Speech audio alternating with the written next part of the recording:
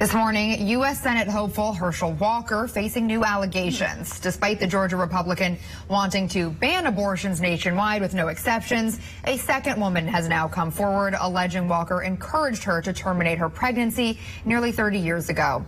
National correspondent Mara Sirianni is here with details on this latest allegation. Hey, Mara. Well, Lindsay, good morning. Just like with the first one, Walker denies this new abortion claim and says he's, quote, done with the foolishness and won't entertain what he calls more lies. So the woman identified herself only as Jane Doe and appeared on Zoom by voice only. This was a news conference hosted by celebrity lawyer Gloria Allred. The woman said she carried on a 6-year romance with Walker, which then led to a surprise pregnancy in 1993. The woman says Walker then encouraged the abortion, gave her cash to pay for the procedure, drove her to the clinic, and waited for her until the procedure was over. Allred displayed cards and letters signed H, but no evidence of an abortion. Now, there was no threat or hint of legal action, but both women say Walker should not be elected. They call him unfit and a hypocrite.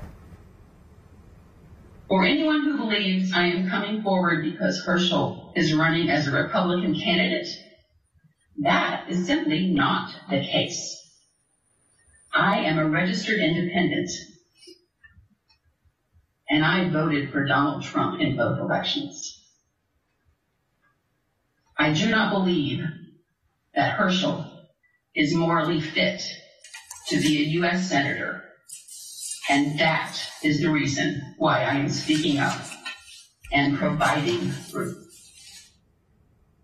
All right, now let's look at the latest polling here in Georgia. This is from Monmouth University. Senator Raphael Warnock with a projected lead at 51%, with Walker at 43%. Things still pretty close, though, in that race. Now, Warnock has been pretty quiet when it comes to these allegations, but in response to this latest one, he says his opponent has a problem telling the truth. Lindsay?